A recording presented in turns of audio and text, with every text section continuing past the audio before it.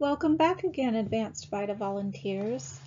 In this lesson, we're going to be talking about capital gains and loss kinds of income.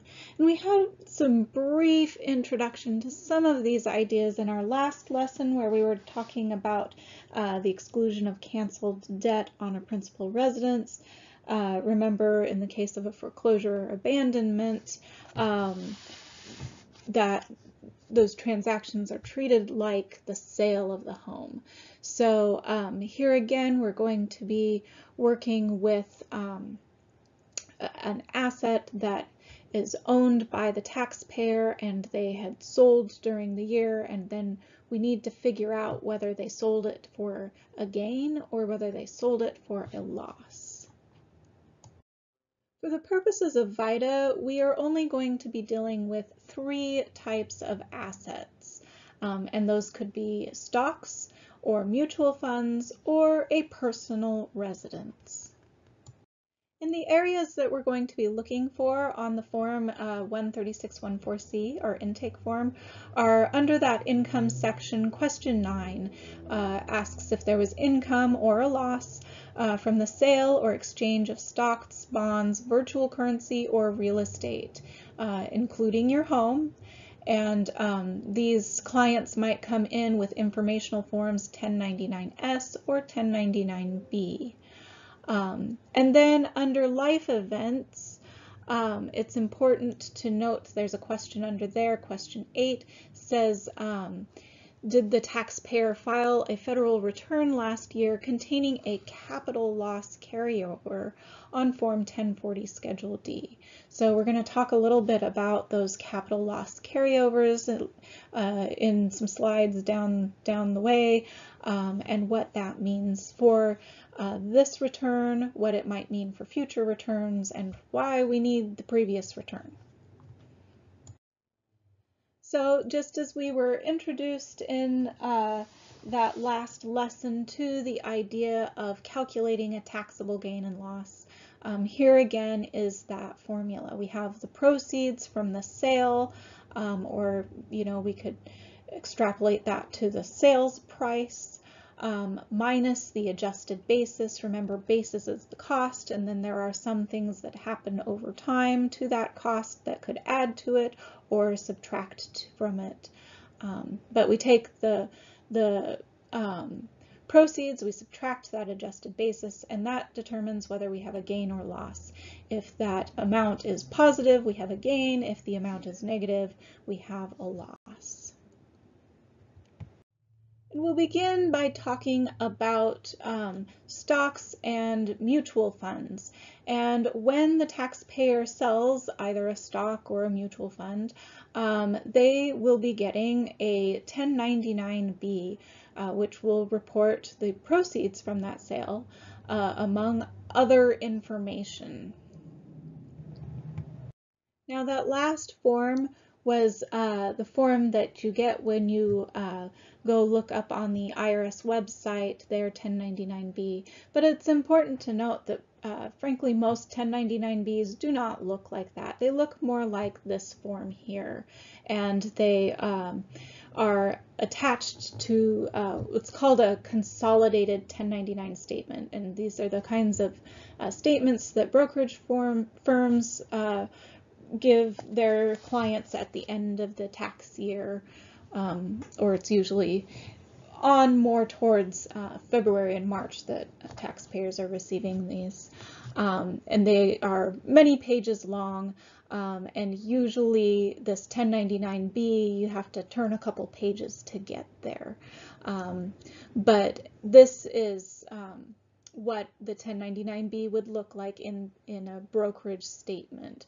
And you can see that there are columns and rows.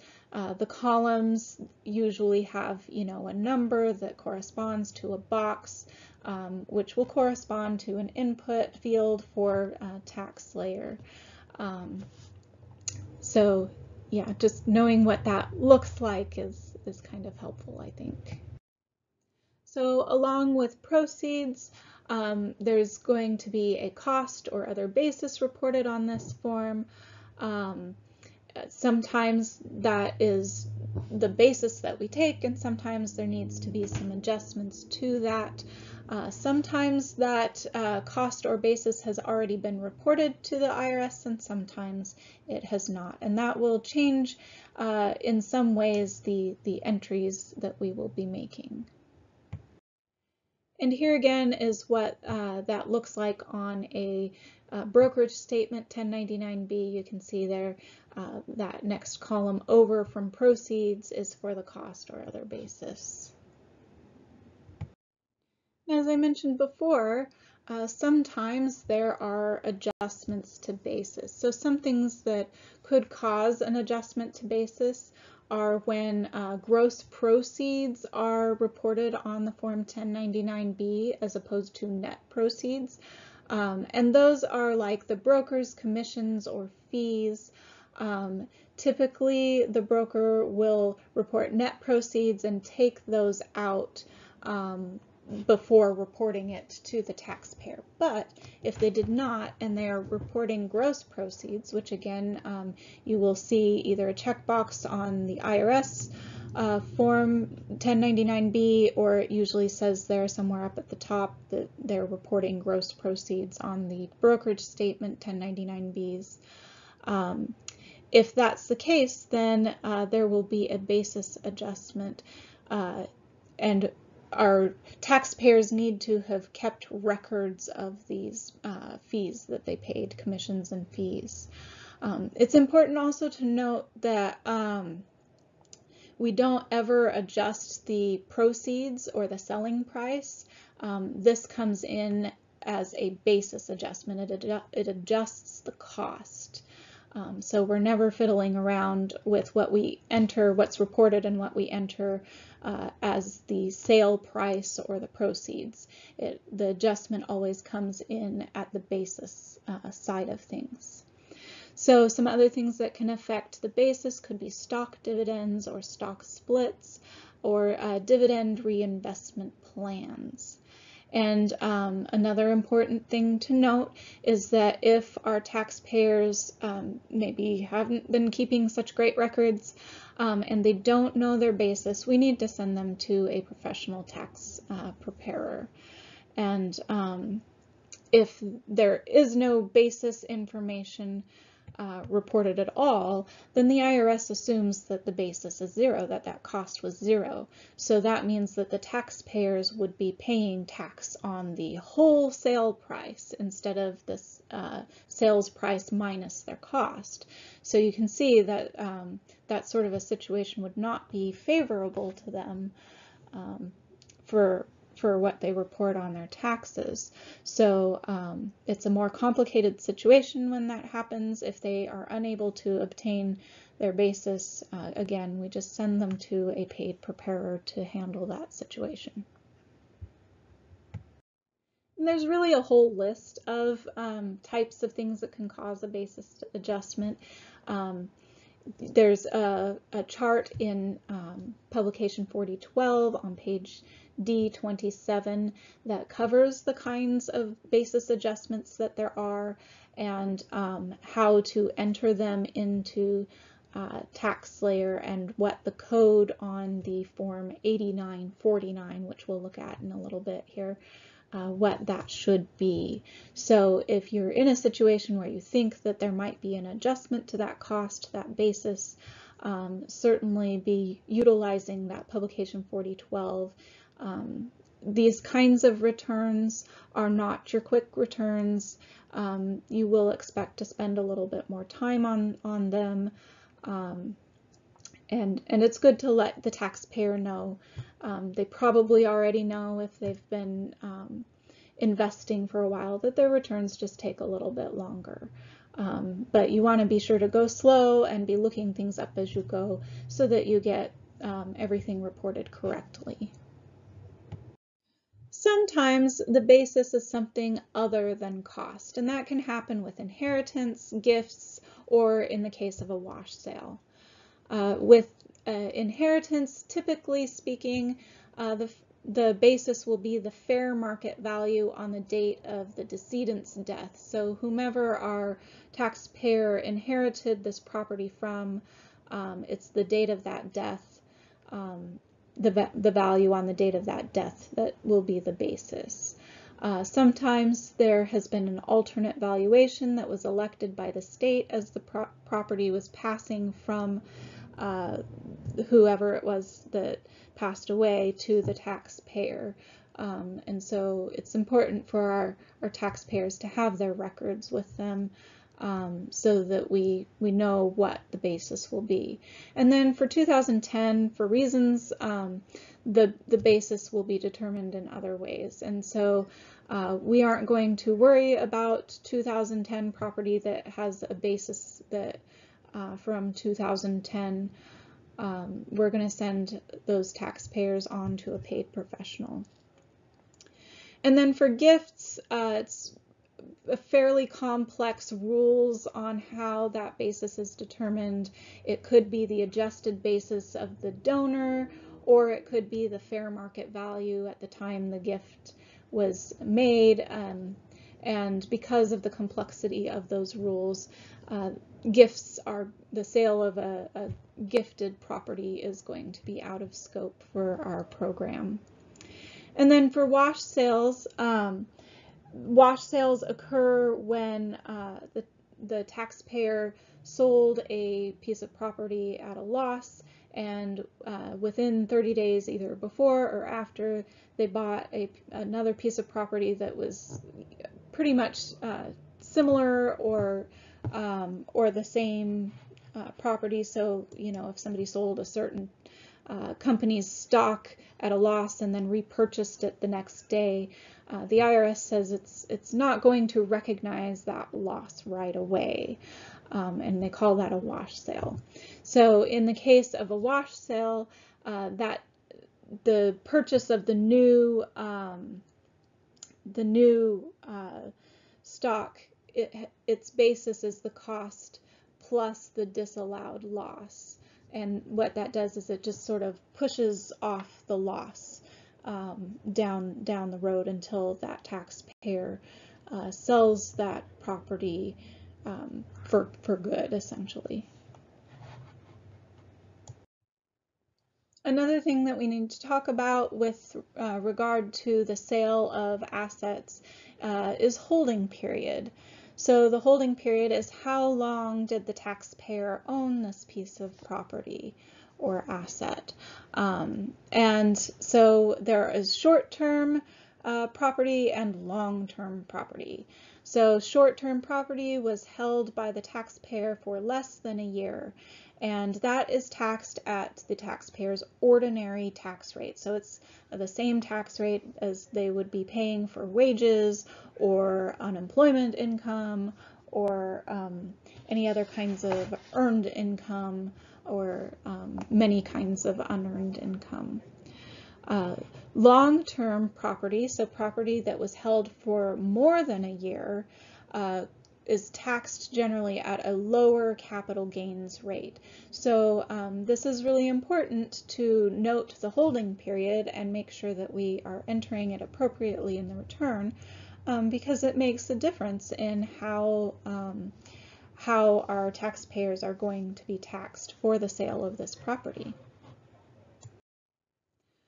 Looking again at the 1099-B, the one that's included on the consolidated 1099s, you can see up at the top there, it says this particular table is for short-term transactions. And you'll notice that there's a column for the date acquired and the date disposed. And each kind of property or holding period will be reported in a separate table.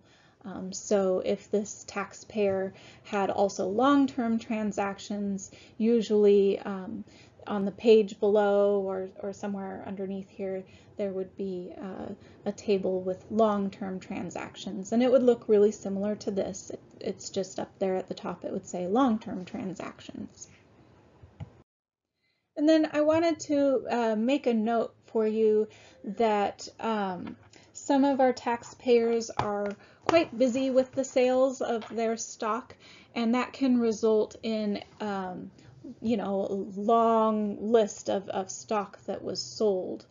And in that case, we are allowed to do some, you know, summary kind of reporting.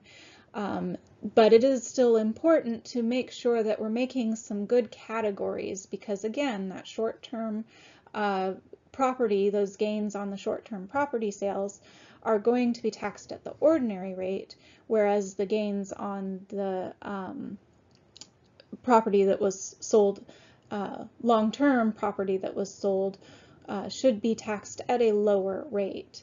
So we're going to categorize before we do any lumping together into short-term property where the basis was reported to the IRS, short-term property where the basis was not reported. Then we'll also have some categories of long-term where the basis was reported, and long-term where the basis was not reported. Most often our taxpayers will end up with two categories. Usually the basis has been reported, so usually you'll have a short-term basis reported and a long-term basis reported block together. So once you've made sure that you're only blocking those categories that go together, then you can enter that category total. And typically this just follows what's reported on the 1099. Each table will have summary totals, and you take those. Just make sure that you're not adding together your short-term and your long-term. And then if there was a basis adjustment to any of these sales, you would check the box for the basis adjustment for the category where that particular transaction was included. And then if it was a situation where the basis was not reported, we would need to be attaching some documentation, which could be scanned, or we could send our taxpayers off with a printed out 8949 and the documentation for the basis with that. So I know I keep referring to Form 8949, and you're probably thinking, what the heck is that? So here is what the 8949 looks like. And you can see here, this is the front page of it, so it's part 1 where short-term is reported. The back page of it is part 2 for long-term transactions, and it looks really similar to this. You can see again that there are columns. There's a column for the description of the property, you know, the date acquired, the date sold, the proceeds, the cost, so any codes that would cause an adjustment, the actual number of the adjustment, and then the gain or the loss.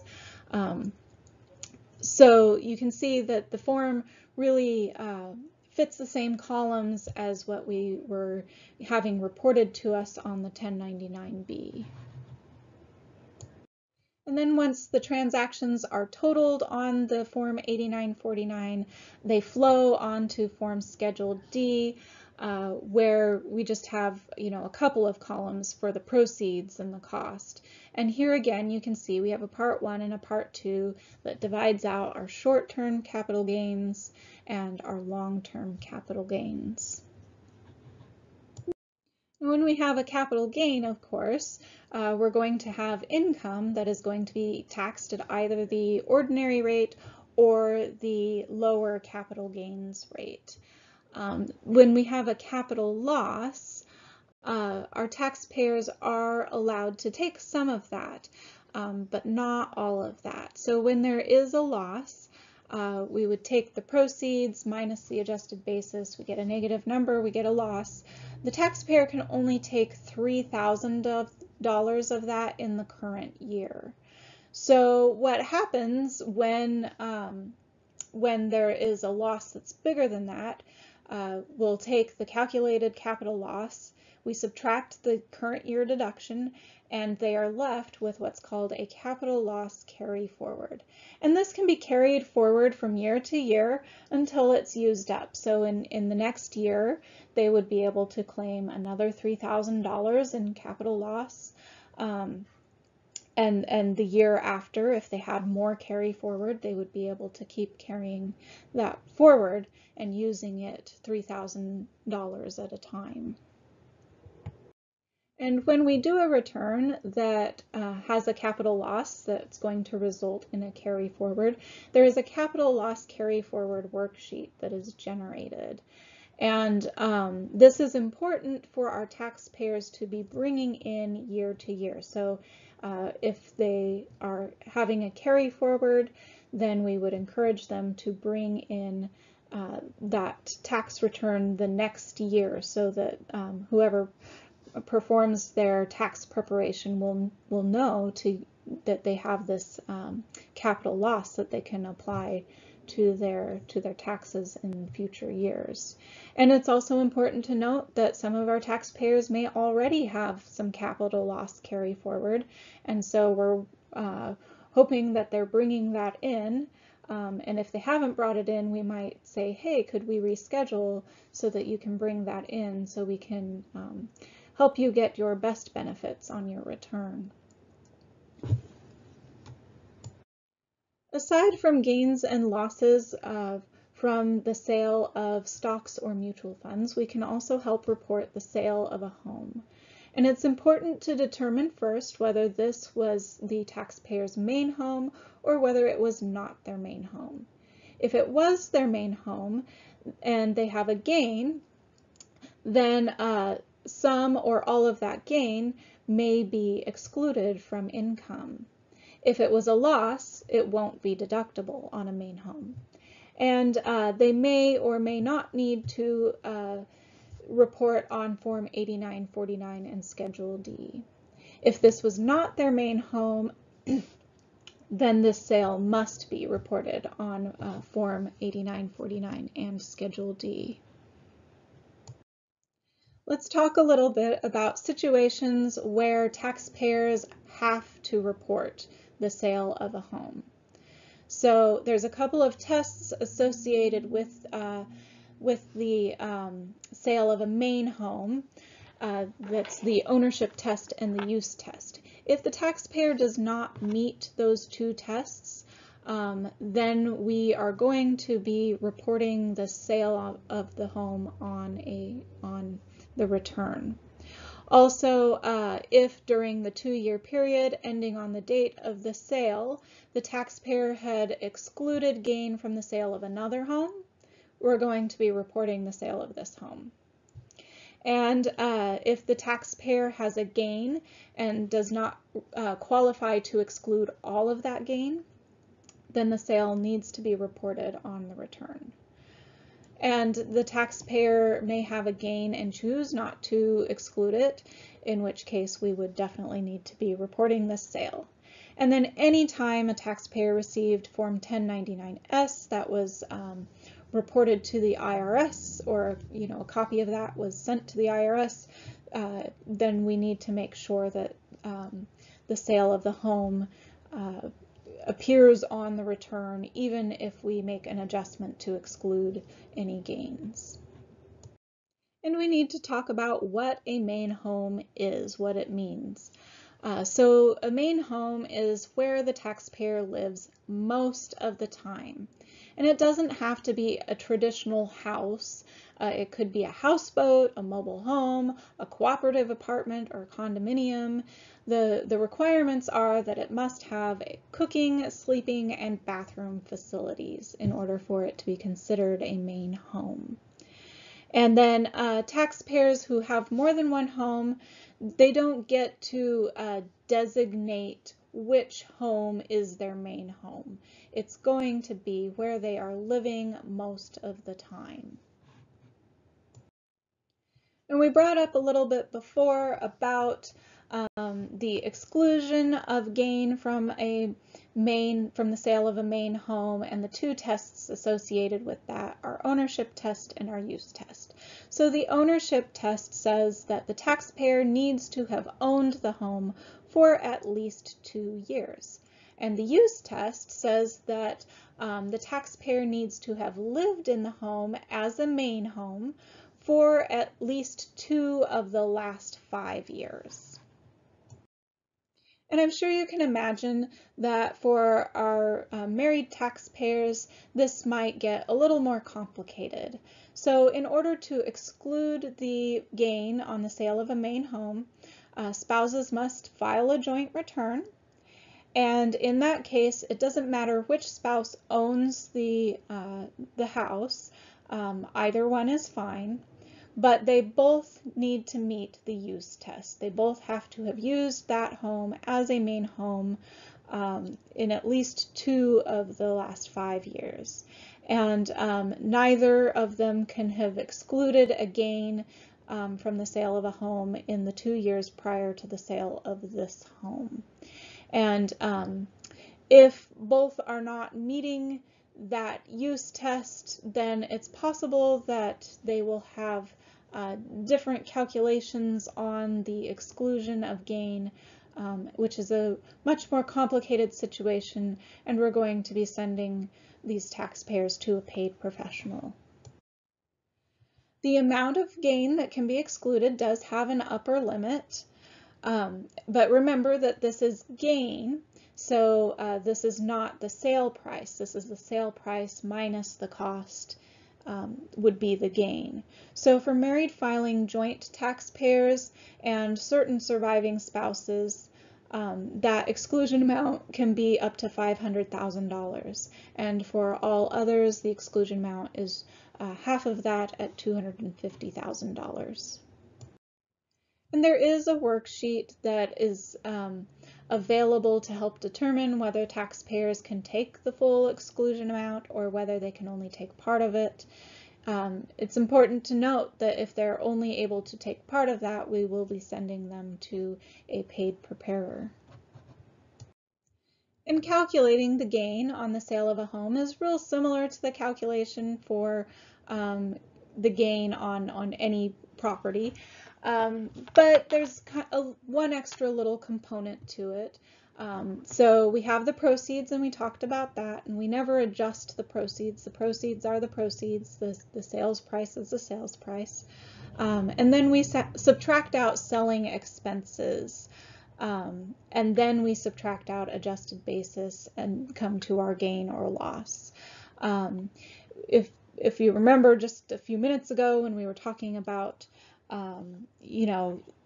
selling stock, and if there were commissions and fees, then we would adjust the basis. In this case, the selling expenses are quite common with this type of property, and they get their own little bit of treatment. Proceeds on the sale of a home could be money, which is very straightforward, right? But also if the taxpayer had any notes or mortgages or other debt that was taken over by the buyer, that counts towards the proceeds of this sale. And then if there was any other property that was received in exchange for the sale of this home, then that would also count towards the proceeds of this sale. So the fair market value of those other properties that were received by the taxpayer. And generally speaking, the proceeds will be reported on the 1099-S. However, if our taxpayer qualifies for the exclusion, they may not have received a 1099-S. If they did receive the 1099-S, remember, we definitely need to get that sale on the return, and then we can use some adjustments to exclude the amount that they're allowed to exclude. But it's possible that they didn't receive a 1099-S, and then it does not need to be reported on the return. Other places that we might be getting information about the sale of this home, things like the proceeds and the selling expenses and any adjustments to basis. We might see a lot of these on the taxpayer's HUD-1. They probably received this settlement statement when they sold their home. So a lot of that information can be got off the HUD-1. And they may have other records, especially for basis, which we'll talk about in a little bit. So if we were looking at the HUD-1 and all of the items that are listed on there, aside from just the proceeds, how much they got from the sale, there are a lot of selling expenses included on there. So the things that we would be looking for would be commissions, like say to the real estate agent, advertising fees, legal fees, any mortgage points, not for the taxpayer's mortgage that they had, but if the buyer is taking out a mortgage and part of the agreement is that the seller is going to pay some of those points. If that's the case, that's considered a selling expense for the seller. And then any transfer taxes or courier fees, and there are more things that could be added to selling expenses, but those are the common ones. And then you may see some things that are not considered selling expenses. So these are things like prorated homeowners fees or property taxes or interest on the loan that was the seller's loan prior to the date of the sale. So, you know, our taxpayer may have had a mortgage on their home before they sold it. Any interest that they paid on that is not a selling expense. Some of these items could be deductible as an itemized deduction, and some of them will not be deductible at all, and they're considered personal expenses. But these are not selling expenses, even if they might be deductible somewhere else on the return. Now we can talk about what adjusted basis is for a home. So whatever the cost was to the taxpayer is the original basis, right? Well, over the course of the time they owned that home, it's very likely that they made some improvements. You know, maybe they had additions, they redid the bathroom, anything that they did to the home that had a useful life of greater than a year. But it does not include, improvements don't include things that are regular to the maintenance of the home or any kind of repairs. It has to be something that, you know, improved it.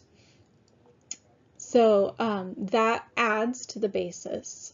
And then there are a few things that could subtract from the basis or make that cost lower. So if the taxpayer had taken deductible casualty losses in a prior year, then that would subtract from their basis, from their cost.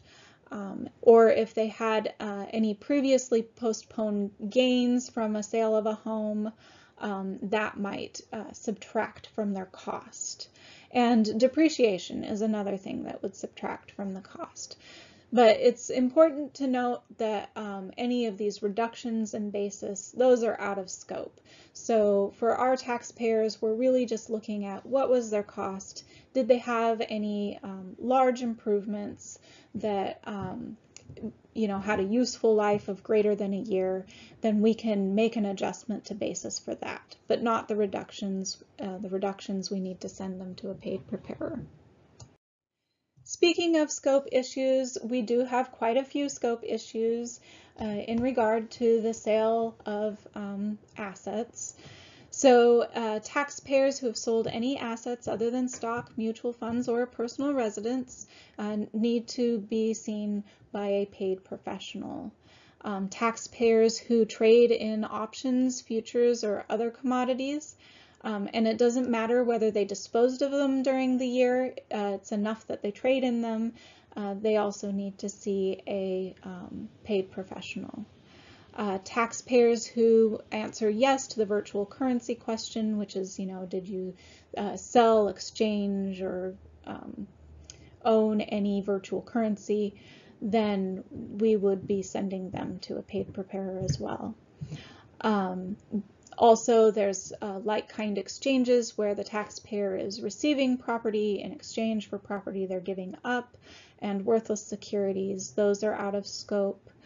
And then in regard to the sale of a home, anytime that taxpayers might need to be reducing that exclusion amount, or if we have married homeowners that don't meet all the requirements to claim the maximum exclusion, or if they had use issues that weren't qualified, we need to be sending them to a paid preparer as well.